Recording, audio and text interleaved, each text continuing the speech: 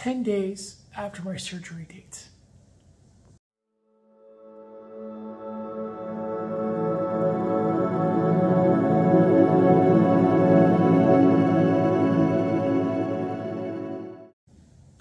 Hi there everybody, this is Firefighter and it's been 10 days after my surgery date.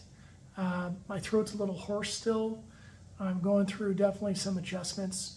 I have a long list of medications, blood pressure, cholesterol, and pain medications, aspirin, Tylenol, and a whole bunch of other things to help your body get back on track.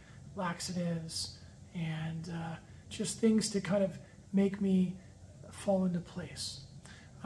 Some of the biggest problems I have 10 days afterwards, I'll show you right here, is pain. So a lot of pain. Pain management helps a little bit, but really you have to, get outside. You have to walk. They recommend walking 3 times a day for 5 minutes at a time. I've been kind of exceeding that and going a little further than 5 minutes. I walk around my cul-de-sac, my block, and that ends up being maybe like a quarter mile, and I do it 3 times a day. So it's been officially 10 days since my surgery. And in those 10 days, I was in the hospital for the first 7. And so now I'm home. So I'm happy to be home, and I'm having a nurse come to my house twice a week. It's Tuesdays and Thursdays, like my videos. And she checks my blood, checks my weight, my blood pressure, goes over how I'm looking, how my wound is, how I'm healing, listens to lung sounds.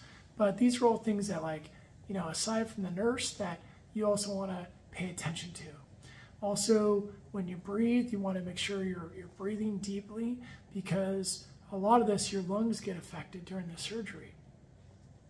So going back to the surgery, I told you in my last video, it was exhausting.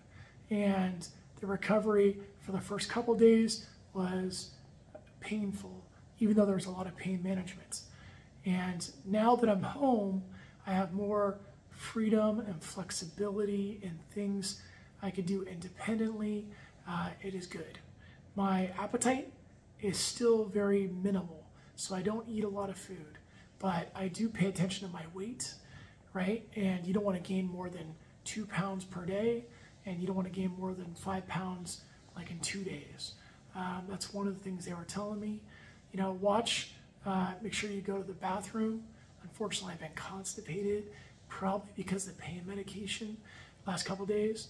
At night, it's very hard to sleep.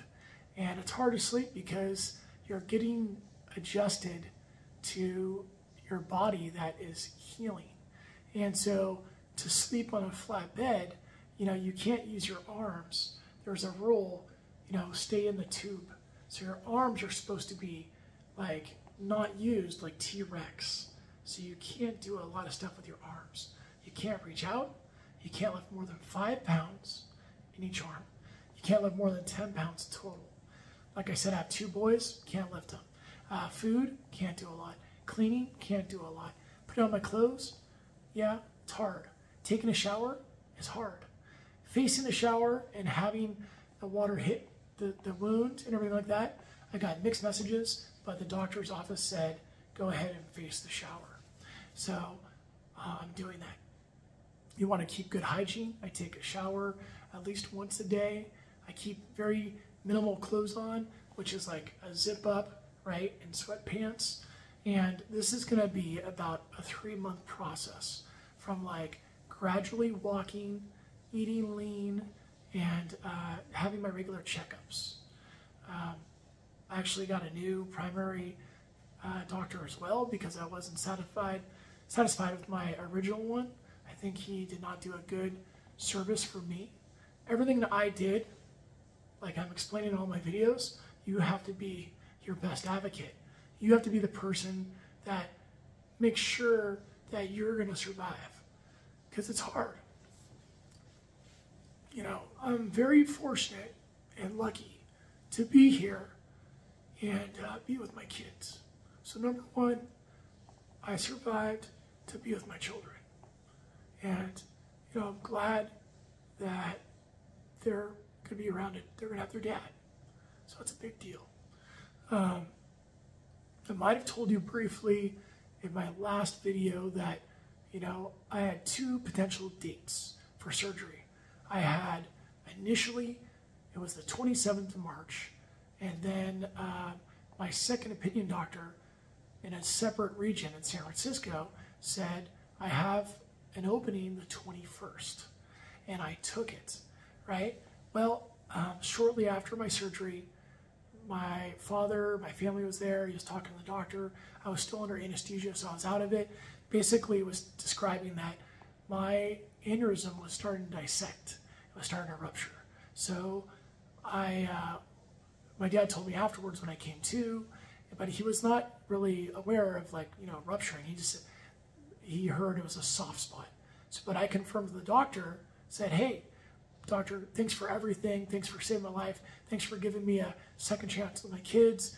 But I heard you talk to my dad and you said there was a soft spot. Is that a sign that it was rupturing or dissecting? And he said, yes. So you wouldn't have made it to the second. Like if you had your first opinion, your first surgery date, you probably wouldn't have made it to that date. So I'm lucky I'm here. I'm fortunate. But for everybody out there, follow your path. If you have these pains, if you have everything that that you need to go check yourself up on, follow through and do it. But leading after the days of the surgery, make sure you have people to help you out. You have to have people within your household, somebody that could, hopefully do your laundry, because that would be impossible to do, and provide you with food and, have a decent bed, right? And you want to make sure everything is nice and clean. So when you come home from the hospital, you want to make sure your sheets are clean those once a week, and, obviously change your clothes every day. That's a kind of an obvious one. They want you to have a lot of protein, and they want you to just basically monitor all those things I was telling you my nurse is doing, but you do it on your own as well. So blood pressure, weight, and your breathing. When you sleep, staying in that tube, it's very unique, because when you go to lay down in your bed, it's not like you lay down and you put your arms down and you just lay down. You can't do that. Now, the physical therapist at the hospital that showed me what to do is like I'm laying down on my right side, right? So I go to lay down on my right side, I have to use my left hand and I have to rotate and do a tuck and roll, right? It's very hard, but anyway, I'm getting better at that. So thanks for joining. Thanks for following. If you have any questions, put them down below. I'll answer everything I can. If I don't have an answer, I'll find one. Thank you for my doctor and my family. I appreciate everything. So, thanks.